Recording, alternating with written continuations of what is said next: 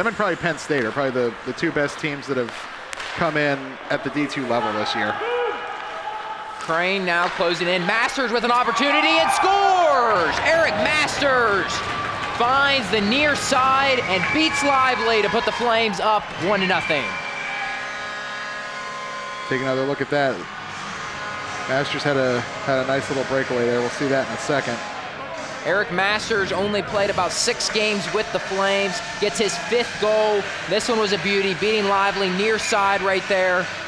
It sends the Flames up 1-0. Crilly had him beat. Last night the post kind of hurt Lively as Lamoureux kicked one in off the post. Post friend, but Crilly gets another opportunity, and this time he isn't denied by Lively or the post. 2nd goal of the game for the Flames. And you could tell by his shot selection, he was almost saying, all right, I don't want to be denied by the post again, I'm going 5-hole. And he picked his spot, found the 5-hole of Lively, and we got back of the net. So you see here, Crilly with it. He sent it in, and exactly right there, sent it past Lively after he had just got rejected by the post probably 30 seconds before. Crilly gets another look and puts the Flames up 2-0. Much better start for the Flames in this one. They obviously don't want to look back, have a nice 2-goal lead. Saved there by Lively once again. Clark there to put it in for the Flames for the 3rd goal of the game. Great rebound effort there by Andy Clark. Yeah, and this is the Liberty hockey you're used to seeing. Hustling on the rebounds, crashing the crease, good puck movement, good shot selection. Here it is, get that nice little juicy rebound off the pads of Lively, and Clark's just in the right place at the right time as it slides back across the crease. So Andy Clark picks up his 6th goal of the season for the Flames. Flames ahead 3-0. Opportunity, shot, and score by number 14, Austin Reynolds, to get the Bobcats on the board for the first time today. And that was a pretty nice one. He found his spot and got it right over the shoulder of Blake Scott. So Austin Reynolds gets his 5th goal of the season. As you see right there, beat Scott near side. Not much real estate there in between Scott and the pipe, but he threaded the needle perfectly. Kenneman loses it once again to Crilly.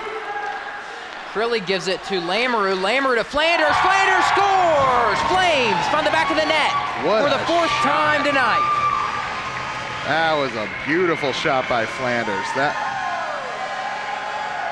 He got all of that one from just at the top of the slot. What a beauty of a shot right there. This one was a beauty from start to finish. So Crilly gives it to Lamoureux. Lamoureux gives it to Flanders, and then Flanders sends it home for goal number 4 for the Flames. It really all started by the play of Drew Crilly taking it down the near side. Clark now with it for the Flames. He'll give it to Crane. Crane trying to make a couple of moves. Get behind the net, got King out in front. Clark! Oh, what a shot. Crane was the one who fired that shot and scored. Jamie Crane gives the Flames their 5th goal of the game. And he's been solid all season for this team. Picks up his 14th goal of the game. That's just a beautiful shot right there. Got it. Finally, the post is the friend of the Liberty Flames. You see right here, I thought about passing it there to King, but how did he sneak that in? Wow. He got a lucky bounce off the post on that one, but he got just the right angle to hit that post and get it to bounce in. And they'll be down a man for another 1:40. Flanders making a couple of great moves. Looking cross ice to Lamoureux and scores!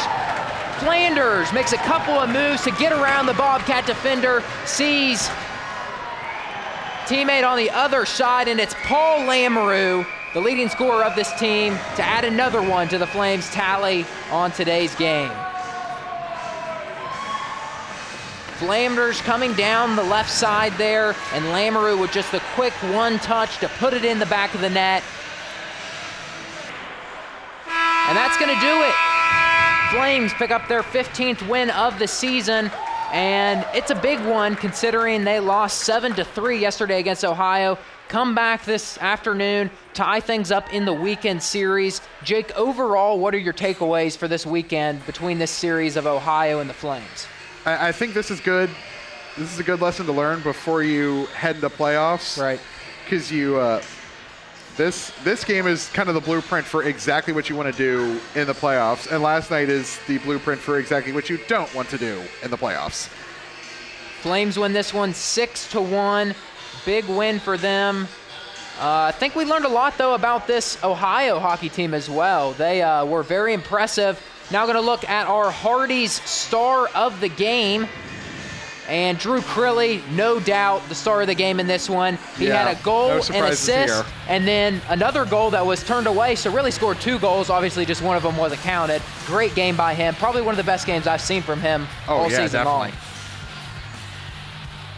Crilly playing one of his best games of the season and one of the best games I've ever seen him play. Flames all together, come together, get a nice collective win, though. Got Virginia Tech next weekend, though. Regular season running down. Jake, what do you think about this Flames team coming into playoff time? I think they're right exactly where they want to be. If they keep playing like they did today, they will make a very good run in Nationals, because at this point they're pretty much a lock for Nationals. So it's just a matter of how they can do when they get there. It's going to be fun to see this team come playoff time. Only 1 game left in the regular season for them. Flames get the win 6-1 over Ohio. Want to say thanks to all our crew in the back. From Jake Patterson, I'm Aaron Nolan saying so long here from Lynchburg, Virginia.